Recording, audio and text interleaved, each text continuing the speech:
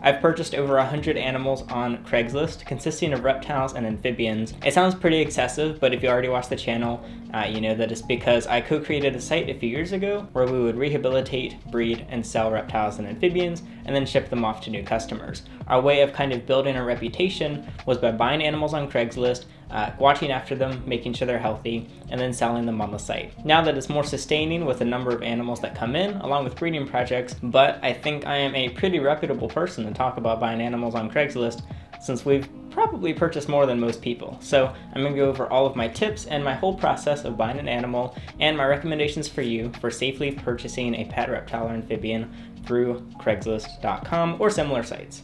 So let's begin. First off, why are you buying an animal on Craigslist? There's a handful of reasons. The most common reasons that I hear from people are that they don't have any local reputable places to them, they don't want to get an animal shipped to them, they want to see the animal in person before buying, or they don't want to support a breeder, instead they want to buy from someone that has to get rid of it because it's more so rehoming an animal instead of giving money to someone that you might not necessarily support. You might not want to support a chain like Petco or PetSmart. There's tons of different reasons, and these are all valid, but you have to remember Craigslist comes with its handful of issues as well. You can probably guess the most obvious, which is an animal that's either different from what it was described as, or something that seems fine. Turns out that it was fine in the moment, but the previous owner was doing something that had long-term effects or issues with the animal. And then finally, maybe it's just a weird person. Maybe you don't want to meet the person, the usual Craigslist stuff. So just make sure you're aware that animals might be different from how they're described, but granted, this can happen on any site, and it's very common because so many reptile sellers suck so bad. Now that we take in animals from just anyone, we get to hear constant stories from constant sites. We've had animals come from so many different popular sites and just so many negative stories. No company's gonna be perfect, but it's surprising. So I understand where people are coming from with this, but it is risky either way. I'm gonna assume that you already know what you want. I would say just a leopard gecko as an example. And the most obvious thing is you go to Craigslist, you go to your city, and you type in leopard gecko. Keep the keywords as simple as possible. Maybe even just do leopard or just do gecko, because people misspell everything. You should also spell things different ways to make up for these misspellings. Instead of leopard gecko, say leopard gecko with just a K. Say leopard gecko. Say lizard, leopard lizard, spotted lizard. Some people don't even know what species it is, and they might just call it gecko or blizzard or something. So just keep going through all of these keywords and see just how many you can find. What I personally do is save every single one that I'll potentially purchase. It just basically as links in like a document, and I don't actually contact them yet. But for leopard gecko, I spell leopard a bunch of different ways, I spell gecko a bunch of different ways, I look at the local area, and then I look at a couple nearby cities. First, check community. Most people don't want to feel like they're selling their animal, so they post it in the community section, but let's face it, most of them are selling their animal, and others will just be aware of that and put it in the for sale section. You can check all the tabs, but there's never any in events or anything like that. Next up, let's say you have a super long list of animals that you are considering. I would say it wouldn't hurt to contact all of them. Now, I do not recommend using your real email or your real phone number.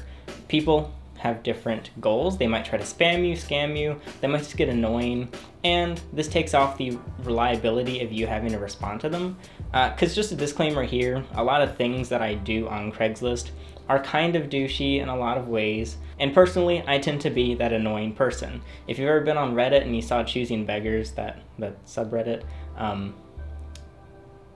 that's basically me on Craigslist. And so I'm going to be talking about those. That's just a heads up. You don't have to do everything I'm going to say, obviously. You might really get on people's nerves and you don't want them having your real number. To get around this, you can use Gmail to make a free email, obviously. And you can use voice.google.com to create a fake phone number. You can also buy a burner phone on Amazon or something with like a cheap temporary SIM card or something. But I recommend just using voice.google. You enter your real number, but it's then masked by this other number. I almost think of it as like a VPN. The only difference is it doesn't cover up your location, so don't do this if you're doing something illegal. But you can do something kind of similar to a VPN, which is choose your own location, postal code? Not postal code. We'll get into why that's possibly useful later on. But once you have all the people in a list, try and keep really organized track of all this to make it easier.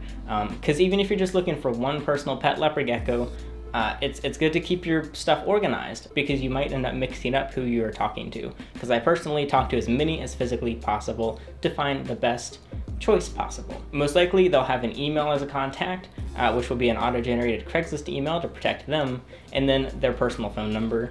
Not everyone adds this. Other people say just text or just call or just do it within these hours. Personally, I always go for the number first because they're more likely to check their text than their email, and I text them before I do anything else. If they don't respond to that after like 6 to 24 hours, depending on how desperate I am, I then email them as well. Now, the reason I do so many people is because most people don't even respond. In my experience on the Raleigh and Charlotte and Virginia Craigslist areas, all in North Carolina, kind of like Virginia to South Carolina, because that was kind of my domain on Craigslist, I get maybe 50% responses. Even fewer end up actually working out a price with me, even fewer end up setting up a time, even fewer actually drive to the location and meet you there, and even fewer actually have what you expected. So I'd say at the end of everything, I ended up getting maybe 1 to 2% of the animals that I actually contacted, but I contacted a lot, and I oftentimes did not want to pay full price that they were asking. So basically, expect people not to reply. If they don't reply, you can always email them again, and you can use a different email or phone number to see if for some reason they maybe ignored you because they didn't like something you said. But the first time you contact them, don't talk about the price, don't do anything, just say, is this still available, to make sure that they actually start talking to you. If you immediately start negotiating with them and it's a price they don't like, they might just ignore you and never respond. But if you just get them to say hello, yes, it's still available, they have a little more accountability on their side to actually follow up and respond. They don't have to. For all you know, they could be using a fake number as well. Hopefully they are for their own protection as well, because there's bad buyers too. But still, they feel more inclined to reply when they're already in a conversation. Next up, talking to them.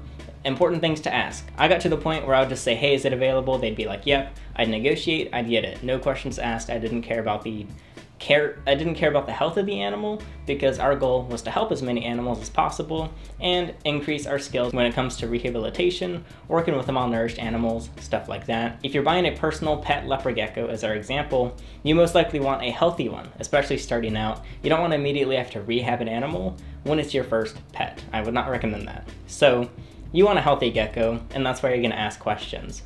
Basically, hopefully you've already researched the animal care-wise with a care guide or various care guides online and stuff like that. And you kind of just want to quiz them on this, but keep it short, keep it simple, keep it respectful. And there are different ways to ask questions that make it sound like it's for the benefit of the animal, when actually you're just trying to figure out if they're a bad seller or not. For example, something good to ask is, what's the setup like? I want to try and mimic it as close as possible so that the animal is happy and healthy. The goal here is they'll tell you everything about the setup, or at least the basics, and then you know how bad the animal's been cared for. For example, if they tell you the leopard gecko has been on calcium sand, which is probably one of the worst options you could pick if you didn't know, so sorry if you're using calcium sand, it's a bad choice. You instantly know there's a high risk of them having impaction, which means that there's a very high risk that their lifespan is going to be much shorter than average based on our experience. We've gotten a lot of animals that have been on sand, and impaction is very common, and I highly do not recommend buying one if you have not dealt with this before, and don't use sand in general. So other things you can ask are the diet. Maybe they say that it's eating freeze-dried insects. Some people feed their leopard geckos these. I don't recommend it either. A lot of the nutrients is in that juice of the bug. So maybe it was living off freeze-dried mealworms. There's a chance it'll have malnourishment or be lacking in some sort of vitamin or nutrients, and that can affect the health of the animal along with its lifespan. Also, make sure you ask for pictures. If there's pictures on the post, it doesn't matter. Reverse image search them, you right click, say search Google for this image, and you'll see if this picture's been posted publicly on the internet before.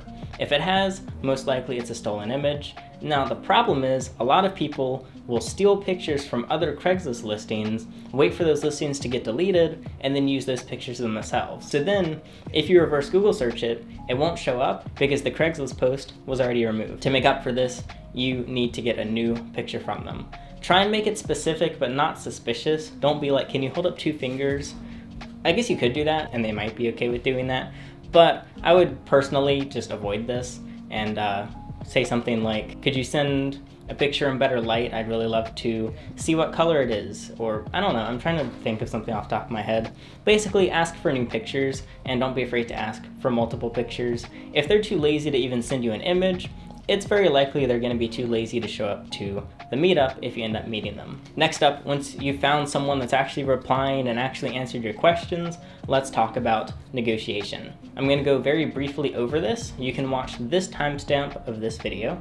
I don't know it off the top of my head, so here it is. I went over my really weird negotiation tactic, but it works. Basically, the long story short is you pretend to be lots of different people all at once from different numbers, different emails, talk very differently with different dialects, different tones, different grammar, and first give them a bunch of awful deals that sound just so bad they don't even consider accepting them.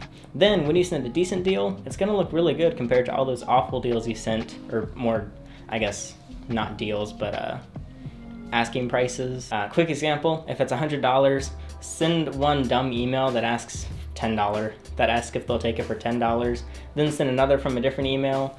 Don't make it obvious, you gotta mix it up, you gotta wait in between, maybe even wait a couple days in between, and send them one for 20 bucks. If they don't do that, maybe say 30. And then finally do a very respectful, very friendly email where you ask 60 bucks or something more reasonable, and then all of a sudden it sounds really good.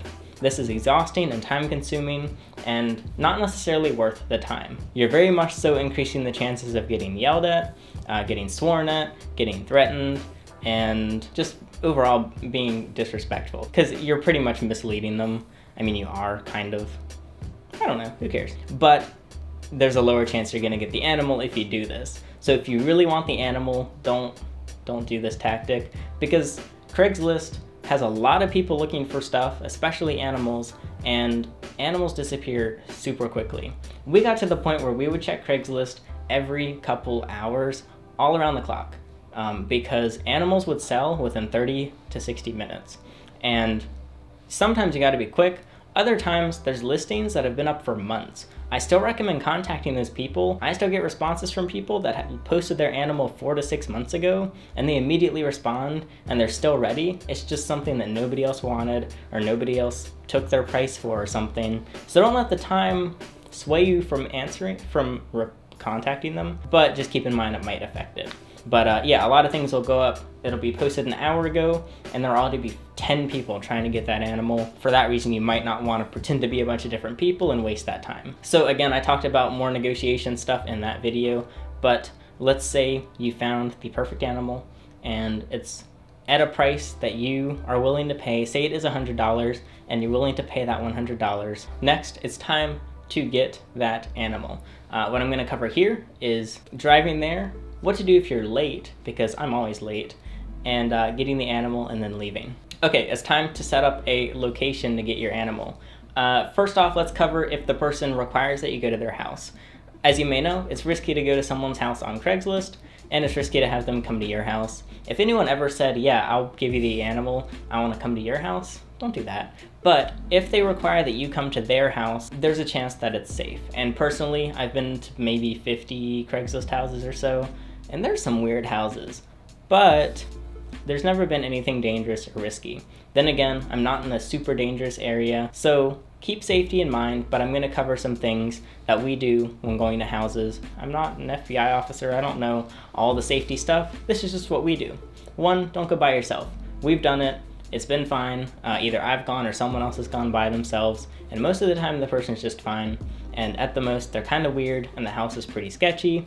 We've never been in grave danger, but try to bring someone else, 1 to 2 people with you. So I'll talk about the house thing in a minute, but let's say you're meeting in a center location, or a location that's away from their home. Obviously, you look for public areas, you can do police stations. We usually do Walmart parking lots, Starbucks parking lots, stuff like that. Somewhere simple and public where there's a lot of people, it's out in the open, it's during the day, and there's security. So we've done tons of pickups at night. We've done them as late as 10 or 11 p.m., sometimes pushing midnight. If people have a second or third shift, maybe they have to wake up at a certain time, go to sleep at a certain time, or they're not available. So just because someone says they want to meet at 11 p.m. at a Walmart doesn't necessarily mean that they want to kill you, but it could. And it's not 100% of people, as I've proven, but it's understandable if you're weirded out by that. So I get it if you don't want to go to a dark place, because that's weird. You most likely don't want to drive the whole way. I'm just gonna use some cities in North Carolina as an example. Say I live in Raleigh and the animal is in Asheville, which is west to me. You don't want to drive all the way to Asheville. That's like a 3 or 4 hour drive, and that's really far. If this person is willing to drive and meet you, let's say they ask to drive halfway, because that's fair for both of you. You don't have to actually be honest, you know? I'm not saying you shouldn't be honest, but I'm just saying if you want to save some time, maybe you happen not to live in Raleigh, you actually live in Emerald Isle, which is on the coast. Emerald Isle is like 7 hours away. Yeah, let's meet in the middle. The middle of Emerald Isle and Asheville. Oh, that's Raleigh. Can you drive to Raleigh? Maybe they'll be like, yeah, maybe they'll be like, that's too far. But if they say yes, you just got a 5-minute drive and they just got a 3-hour drive. If you actually meet in the center, then say you meet somewhere in between Asheville and Raleigh, there's nothing wrong with that. That's about 1.5 hours for each of you. But who knows, maybe they're lying about their location too. Maybe they actually live in Raleigh as well. I don't know, who knows? Maybe you're both doing the trick and then you both get a 5-minute drive. That'll be kind of funny. But anyway, this is where your phone number ties in. If you want to use a fake number, Google Voice actually lets you pick your area code. So you can just type in that you live in Emerald Isle, and then basically they might get suspicious of your area code. Like if you live in Raleigh and your code is like 999, I don't know what the area code there is, and then you say you're in Emerald Isle, they might be suspicious of that. Personally, we've never had someone suspicious of our number. That's never been asked, because we've even used California numbers and they just ignore it. So you most likely don't need to do that. But if they get suspicious continually in your area, you could always just change your area code and fix it that way. Just if you want to fake your location. And then next there's the going to their house. They might require that you go to their house because they don't have a car, their car's broken down, they pretend that their car's broken down and they're actually just lazy, or you're buying supplies that they can't fit in their vehicle. Personally, I've sympathized with that, like, because if you have a small car, you literally just can't fit it to meet. So they might be like, okay, you have to come pick it up. Also, people are often disabled and they physically can't drive, or they physically can't pick up the items that they're bringing. So they'll ask that you come and pick it up, and that's the only way you can get it. For house safety, again, it's not necessarily dangerous just because you're going to their house, and we did it every week. We'd always go to a new house, but that doesn't mean that you're going to be safe necessarily. So here's just our personal protocol we would have. 1, if you're going by yourself, always give multiple other people your location that you're going to. Tell them what time you're getting there and what time you'll be back. If I don't call by X, then call the police to this location. Like, okay, I'm going to this house. I'm supposed to meet there at 12. I'll let you know when I get there in the driveway. If I don't call you by 12:30, then there's something wrong and you need to help me. So get someone reliable that you can do that with. Also, if you're going with somebody, it doesn't hurt to tell someone else that as well. That's not going, but it's more safe if you go with someone as well. Multiple people even, I don't think it's too weird. And not all of them even have to come inside. Like maybe just 2 you go inside, 2 you wait in the car. If you don't have any friends, I understand. It'll be harder, and I would try to avoid going to their house. But what we would do is we don't walk in the house first, they walk in first, and we are the one that shuts the door behind us. If there's no animals, we don't even shut the door, we just crack it. We never lock the door. If the person asks that we close it, we close it. If the person asks that you lock it, don't, and leave. We've never had someone ask us to lock their door. At the most, they'll ask us to close it if they don't want the temperature to change or if they have an animal that might get out. Also, just pay attention to the area when you're driving up to it, see if it seems sketchy. Look for vehicles, see what kind of vehicles they are. Maybe that's being judgmental. I mean, it is being judgmental. Anyone with any vehicle could be dangerous, but it helps if there's like a ton of vehicles outside or if there's no vehicles outside. If you drive up to a house with 0 vehicles, you should be concerned.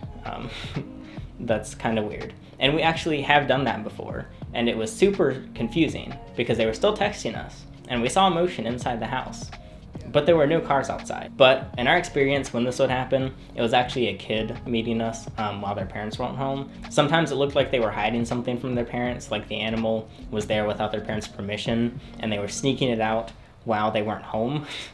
And then other times, I don't know, I guess kids are just going like selling whatever they want on Craigslist by themselves. Next, when we walk into the house, we try and kind of survey without being weird as you start the conversation. Usually this is super quick. The whole ordeal might be less than 2 minutes. Sometimes it's literally 15 seconds for a Craigslist meetup. Other times it's 15 minutes if they end up just blabbing and won't shut up. In this time, it's good to look around, see what there is. We've oftentimes spotted weapons. Most of the time, they're not even hiding it from us. They'll just be out in plain sight. I have been in houses that have literally dozens of weapons everywhere, and they don't even say anything about them, and it's kind of weird. And yes, I could have been killed on the spot. So it's understandable if you back out at that point. But maybe they're just a licensed gun owner or something. So looking around for other rooms, seeing if other doors are open or shut, seeing if anyone else is there. Maybe it's a family member, or maybe it's someone that's there to grab you, who knows. But I can't give much safety advice. We basically just try and survey the area, see if it's reasonable, see if anything just feels off. If there's ever an off feeling, just don't go. Your mind is really good at picking up those little subliminal messages without you even realizing it when you get that eerie feeling, like that feeling of someone looking behind you in the dark or something. Most likely your body was picking up little senses, like it heard a twig crack, but you didn't actually notice. It was just your mind dealing with it for you. Basically, instincts are very good for Craigslist, and use them to your advantage. If there's just this bizarre feeling, take it. But then again, as someone with extreme anxiety who is aware that our instincts are kind of messed up, everything feels like that. So I unfortunately had to ignore that feeling because I got it in every single house when it was actually fine. Also, another weird house thing, a lot of people don't want to give you their address until you're like 10 minutes away. So they'll be like, okay, it's in this city, let me know once you're in the city, then I'll give you the address. Most of the time they say this is for their own protection. Some people have basically had very valuable stuff, very expensive cars, lots of tech, or certain things where they're afraid that a burglar or a robber might be trying to kind of figure out the house. So they want you to be close first.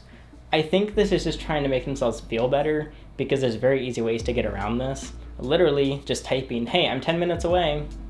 What's the exact address? You don't have to leave. I could do that. I could send a message to someone right now saying I'm 10 minutes away. It doesn't make a difference. But anyway, people might ask you to do that. We've never had a problem with that. But safety is not my thing. Disclaimer, I don't know. That's just what we do.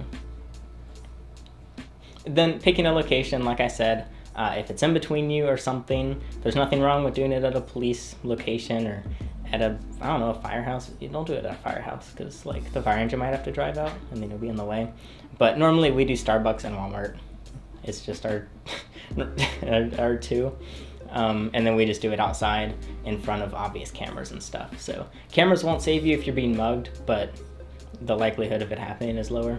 Next, I'll talk about what to ask them in person, what to look for on the animal. But before that, I want to give you some tips on if you're going to be late, because this is what would always happen to me. I never keep track of time. I'm always pushing too many things in a one day, and I'm always running behind.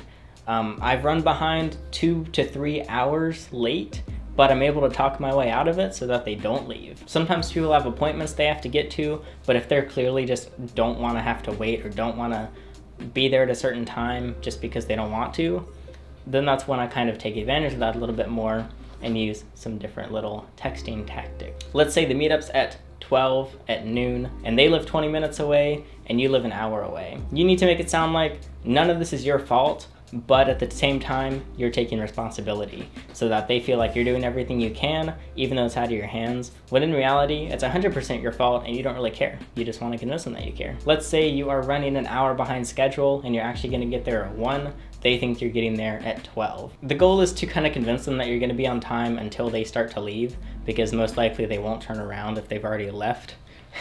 But give them a little heads up. Be like, okay, I just left. I'm on the way. Unfortunately, the GPS is actually saying it's going to be 12:25 instead of 12. So sorry about this, but I must have searched wrong last time and I'm actually going to be 25 minutes late. It sounds super nice. It's like you tried your best. You're aware that it's your fault, but also you really still want to get the animal. Also, even though I'm getting there at 1, I say 12:25. I try to say numbers a little bit below. I try to reverse exaggerate. Like, I don't want to say 12:30 because that's a half hour. But 12:25, okay, that's 20 something minutes. I can wait 20 minutes. But waiting a half hour for someone sounds bad. So I'd be like, all right, I'm getting there at 12:25. If they're like, okay, no problem, I'll leave later, then you'll be like, great, thank you so much. And you'll actually still be 35 minutes later than that, but they don't know that yet. Okay, so you're driving along, and once it hits around 12:18 or something, this is when I send my next text. This time, it's traffic's fault. Darn traffic, it just came out of nowhere. Text them, be like, hey, so still on the way, making good progress. Unfortunately, I think there's an accident or something. This traffic is awful, and I am barely moving, and I am so sorry. I want this animal so badly, but I'm completely wasting your time. I'm going there as fast as I can. If you could wait, that would be amazing. So, and they'll be like, okay, well, what's the GPS saying now? And I don't say a time this time. This time I actually tell them how many minutes. This time I want to get the idea across that it's actually going to be 12:45 instead of 12:25. So you'll be like, looks like about 20-25 minutes. And they'll be like, okay, well, I've already left, so I'm not going to turn around. Whatever, I can wait 20-25 minutes. And you're going to be stuck in traffic, but actually just speeding down the road because you didn't pay attention to time. And you're doing your best to get there on time, but actually you're still 15 minutes off of when they expect you to be there. They think you're getting there at 12:45, and it's actually going to be 1. So let's say at 12:46 to 12:47, there'll be like, obviously you're not going to be right on the dot, and then actually you're like 18 minutes away because you took a little longer still than you expected. So your third text is going to be like, this is so embarrassing. I just took the wrong exit. It's rerouting. I'm just 2 exits down. I'm almost there. This is awful. This is embarrassing. This completely sucks. And then you just want to sound defeated and angry and agitated, so that they feel like they need to comfort you and be like, yeah, no, it's no problem, I understand. I've done the same thing, just let me know when you're around the corner and what car you're in or whatever. And you'll be like, okay, thank you so much. This is haha awkward. Ooh, I don't know. I make this so complicated. You could just be honest. But still, we're not done because, again, they think you're getting there at 12:45. It's 12:47 now, you still have 15 minutes to go. Wrong exits don't usually take 15 minutes to make up. It might be like 5 to 10 minutes. And so the final recommendation I have is at 12:57, they might be like, where are you?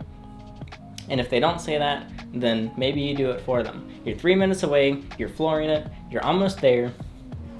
Okay, final text.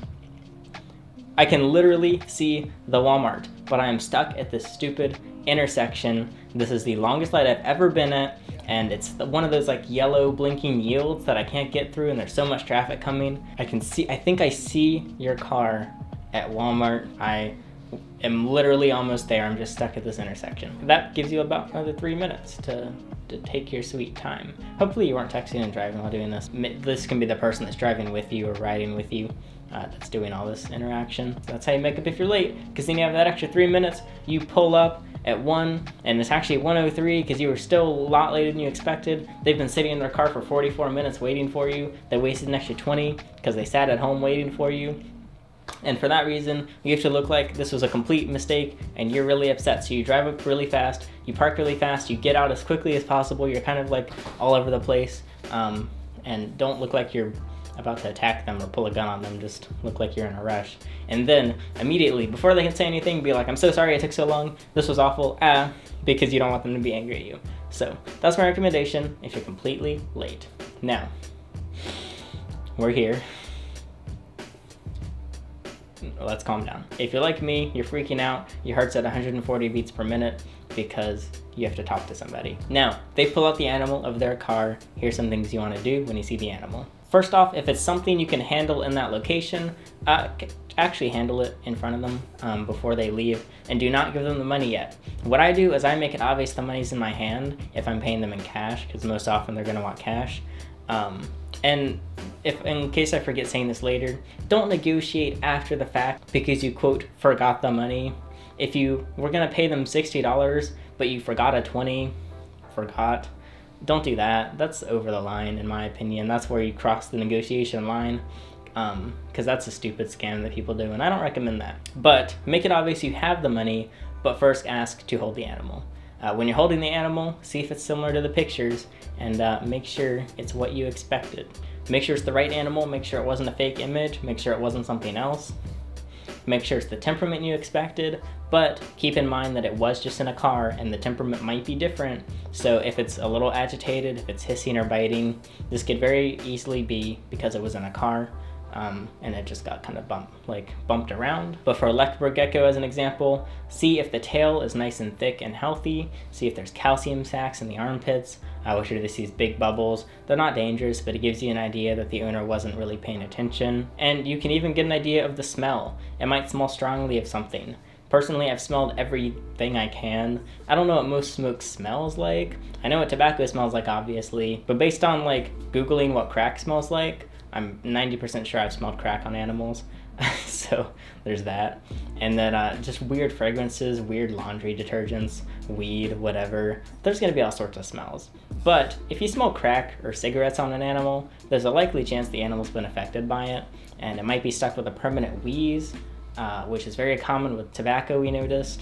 Not that you shouldn't get it, but it's just something to keep in mind, because you have not bought the animal yet. Just because you showed up, even if you both drove 5 hours, you have no obligation to give them the money for the animal if it's not what you expected. You can refuse this at any time and leave. It would be very awkward too, and we've only done that when an animal ended up being dead. We didn't know it was dead. I talked about this in the other video. It was a corn snake. We just looked at it in the container. They left it in their car in the summer. It was 90 degrees that day, so the car was probably 120. The corn snake fried. We bought it. They went back to work. We had to go back and get them to come back out of their office and give us our money back. So that's why you want to actually take it out and make sure it's okay. And if it's what you expected, then you can hand over the money. Personally, I asked them to count it because I'm really bad at adding it up right, and I often give people the wrong amount of money just because I don't add it right. So once I did that by accident a few times, I would be feel free to count it, just to be transparent about it. Sometimes people will have you pay by PayPal or something, which is fine. It's not dangerous, it's not risky, as long as they're still trustworthy as far as you can tell. I wouldn't pay someone by check. That's probably the only one I wouldn't do, but you could do Venmo. Don't give them your credit card, I don't know. Basic stuff you can figure out. Bring your own tub though, even if they have something to carry it in. Bring one of your own, because something might be unsecure. Like if it's a leopard gecko and they give you a tub and the lid just pops off really easily, you're gonna lose a gecko in your car. So bring your own sturdy container, even if they say they're bringing one. Also, the container might smell like whatever that smell was, or it might be super gross or dirty, or something you don't want in your car. So in that case, you let them leave first, and then you throw that tub away when you're not looking, and then you put it in your own tub or snake bag or something. For snakes, if you don't have a snake bag, you can just use a pillowcase or a container as well. Also, you can check the sex of the animal if you want to make sure it's the right sex. I have a video, for example, on how to sex leopard geckos. It's super easy and it's visual. I wouldn't sex a ball python in front of them because you're gonna have to pop their cloaca, and it might look like you're doing something bad, and you don't want them to think that you're not reliable in that way. So yeah, there's that.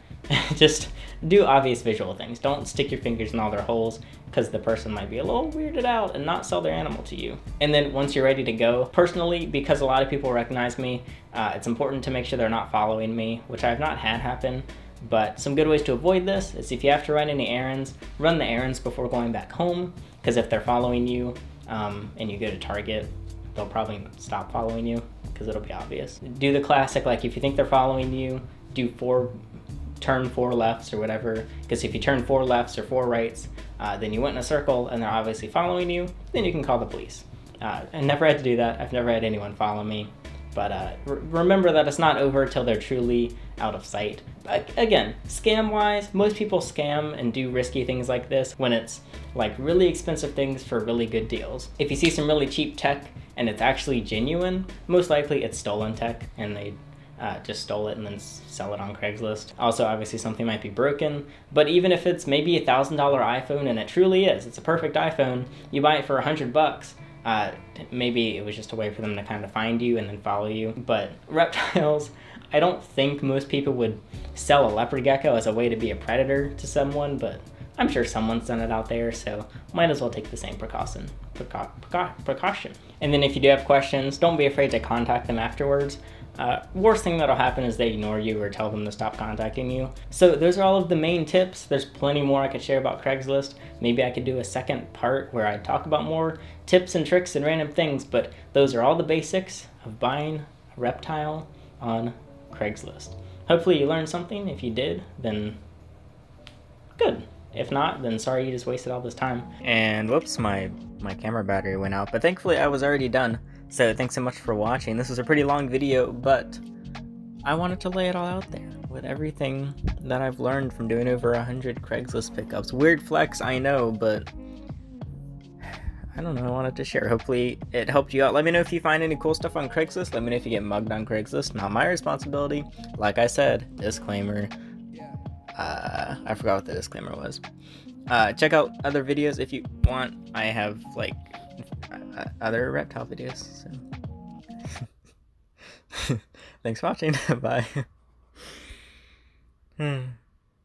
Bye.